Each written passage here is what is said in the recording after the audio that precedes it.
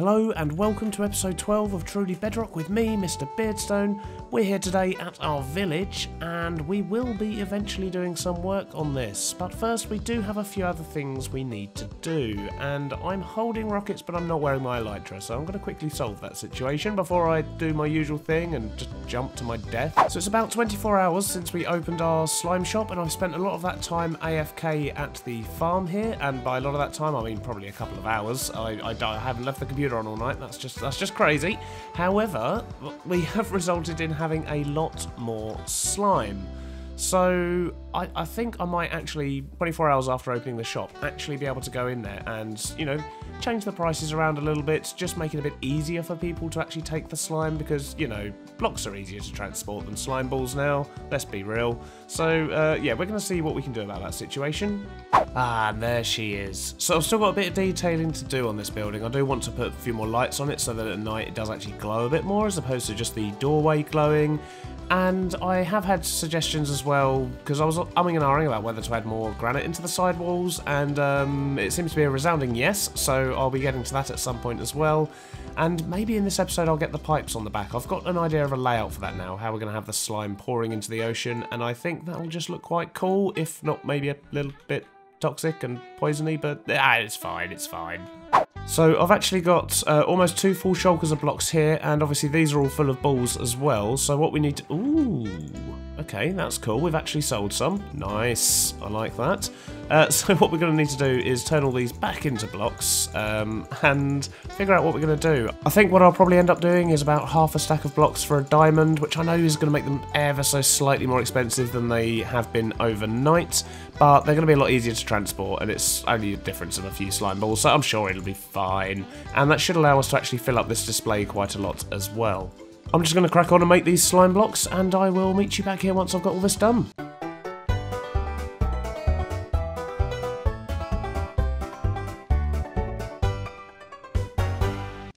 We've managed to fill up the top 5 of these barrels, and we've got a couple of extra ones at the bottom here, and we're doing them as 1 diamond per 32, which means you get 4.5 stacks for a diamond instead of 5 of the actual slime balls. But as I say, it's going to be a lot easier to manage. I'm sure it'll be fine. And, you know, depending how sales go, we may or may not sort of reduce prices further down the line, but you know, it kind of depends. There's probably enough slime there for the whole server for the rest of the season, depending on what people are building. So let's just move on with our lives now, and hopefully we'll make some profit from that at some point. Maybe. I don't even check the other one anymore. The next thing for us to do is to head back to our village and start making plans for what we're actually going to do today. So we're just going to take a nice run down this nether tunnel, which is slowly being constructed. And yeah, it's a huge project, and Liara is doing a wonderful job. I think a lot of the server have been pitching in as well for resources and to do some digging. And yeah, I just can't wait to see this when it all comes together. It's going to be awesome! Oh, not so awesome, not so awesome. Run! Well, the primary focus for today, I think, is going to be starting here with the smithy. We're going to get the smithy in there. We're going to get a couple of those XP furnaces going in here as well, which means we're probably going to need to go buy more raw fish at some point so we can load those up. And then I think we're just going to start working our way around the town. I have absolutely no idea how many buildings we're going to get done, but we're going to try and get, you know, a good 2, 3 at least. And, you know, if we get them all done, then fantastic. But I really don't see that happening, do you? Yeah, we need to, we've got lots to do. So the first thing is going to be to get some shulker chests together and gather the resources that I'm going to need for this. It's primarily going to be similar materials to what we've used over there, so we're going to need lots of birch, which means we need to do lots of chopping because we don't really have much. We're going to need more dark oak because we don't have much of that either. And we're going to need lots and lots of stone, which, strangely enough, we have lots and lots of. I wonder if that's anything to do with those 4 chunks we dug out last episode. The answer is yes. Yes, it's definitely to do with those. It's 100% to do with those. I've gone and grabbed myself lots of resources. I've got plenty of wood. I've chopped down half a birch forest because I have a feeling I'm going to need a fair amount of birch because I want to try and do sort of slightly different textures to what we've got over there.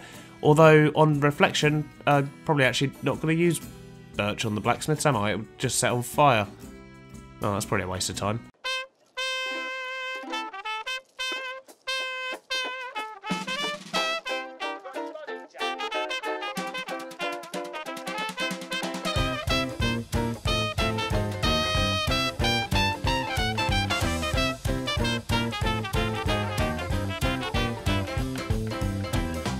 Jim, let's go paint the town red, what you say? You know that I would, but I got bills to pay. Take me dancing in your living room. Take your shoes off. Do, do, do, do. Money makes the world go round. Money can't buy the love we found. Money troubles go away. I got bills to pay, my baby. I got bills to pay. I got bills to pay, my baby. I got bills to pay.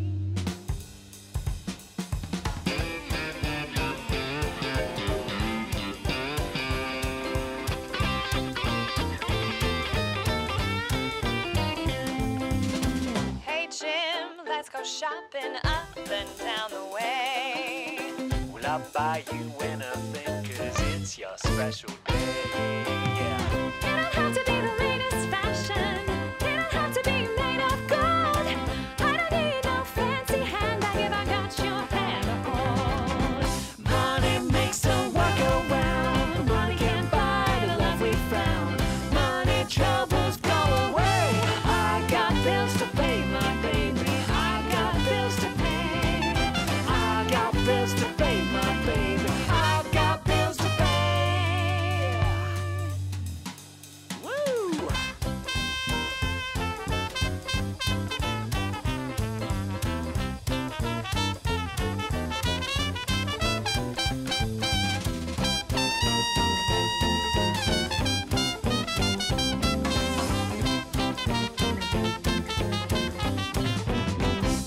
That took a little bit longer than expected, but I'm quite pleased with the results, and I've actually put a bit of an interior on some of these. I know. I did some interiors, and they still need a bit more, I'm not going to lie, but I have at least made a start. I'm really loving the view that you get down here now with the bookshop, the blacksmith, and also the farmer's market. I think they've all tied together really nicely, and you may have noticed during the time-lapse, but yeah, had a bit of trouble with the roof of that one, trying to get that top bit there to not look stupid, really. I wanted to have a bell in it, and I wanted to have it slightly raised because, you know, we're gonna have some livestock in there. We're gonna have cows and sheep and whatnot, and you know, you need the fumes to escape. So yeah, just trying to get that bit right was an absolute pain. But I'm very pleased with how it's come out, and yeah, we do still need to get the cows and the sheep in here, but we'll get that sorted out shortly. The first part of the time-lapse covered this building, which is our blacksmith. So up here, up the stairs, there's not too much going on inside. There's a bit of a sort of furnace type thing, which I'm, you know, yeah. And over here we've got some chains and buckets and things. I'm going to put some lava in there if I can. I'm not sure if you can put lava in cauldrons, but I'm going to give it a go. And then I actually just knocked through this wall, which takes us into this building, which I've not done anything with the interior on as yet. But this is actually where our original furnace was, and brings us back out to the only original house of the village that's still here. And I think with everything that's gone on around it now, that's actually tied in quite nicely. And to be honest, I don't think I'm going to do anything to it. I think I'm just going to use it as a relic of the past and just leave it as it is. And over here we have our cheaty furnaces, which are the XP banks. But until they make unbreaking work, I'm going to keep using them. So it is what it is, but yeah, I like it. I think it's come out well. And as I say, yeah, we've got the farmer's market, which will have the cattle, and we'll get a couple of villagers in here as well to roam around. But what building's next? That's the question. That one over there, so I can go to sleep. I can hear zombies. I'm off. The plan is to keep going and get some more buildings down before we put all the finer details in. I do want to make use of the armour stands and things like that, and really sort of, you know, customise these buildings a little bit more to make them look like they belong. And I think, you know, I do a lot of time lapses, and I've had quite a lot of requests for tutorials on the builds and things that I do, and I'm not a big fan of doing tutorials. They take a lot of time, and I do work full time, so I wouldn't really have the time to release other videos if I was doing tutorials. So, as a compromise, what I figured is that I'm going to build this leatherworkers here, and I'm just going to sort of talk you through my process, or, well, I say process, it's not much of a process, but you know, I'm just going to talk as I build, and I'll show you the important bits into, you know, a condensed edit, I suppose, and see if that works. If that doesn't really work, then I will just play it to you as a time lapse, but maybe just, you know, talk you through my process over the top of the time lapse, so you can actually see what's running through my head as I'm building different things. I'm sure one of those two things will work. So I'm gonna crack on with the leather place now, and yeah, we'll see how we go. I need to go grab some resources first, so I'm gonna meet you back here in just a minute. And that little pig is so cute. Oh, I want to keep him.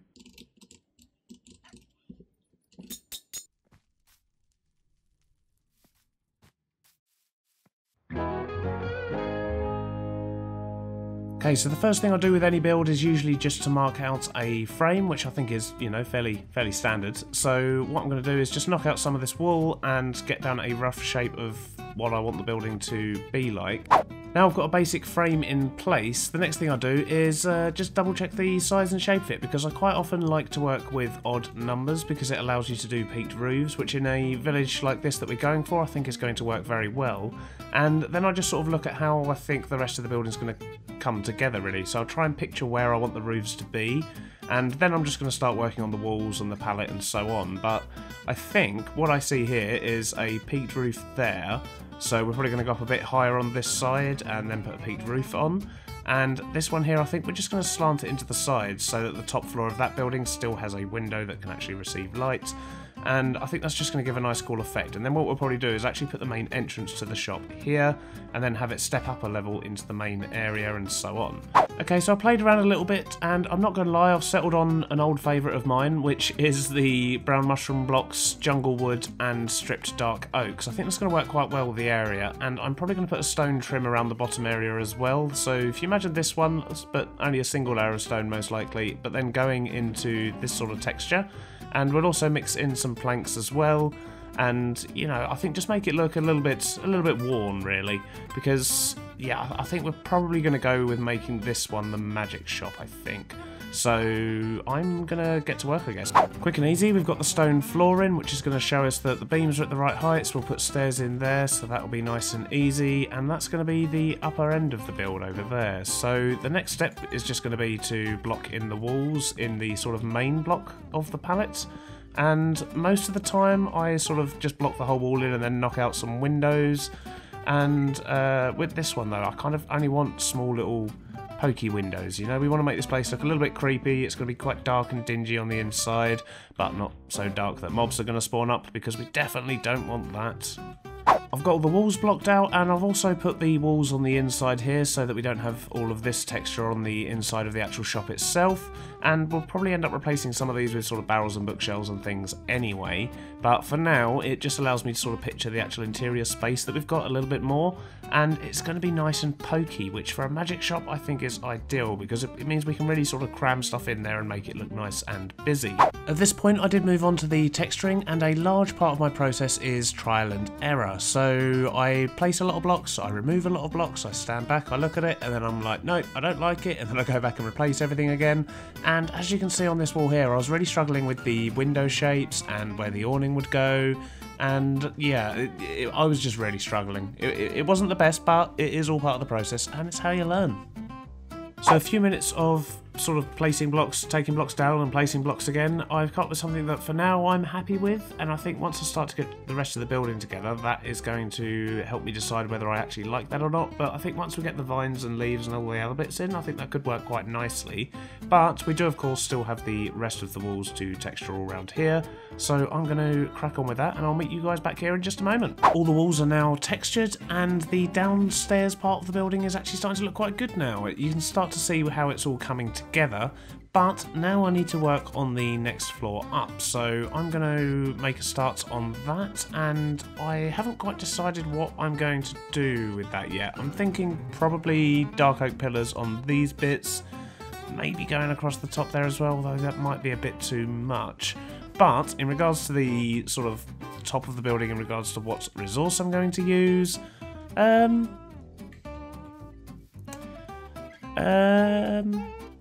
sand, or more specifically, smooth sandstone and birch. Yep, that's what we're gonna do. We're gonna use those. Oh, gotta go pick all that up now. On arriving at the top here, I have realised there's something else we need to consider, and that is how we sort of tile this into the wall at the back here. And I think I've got an idea, which basically involves a little bit of smashy. But I think what I'm going to do is just ignore it for now, And as I build the roof, I'm hoping I'll be able to pull something together.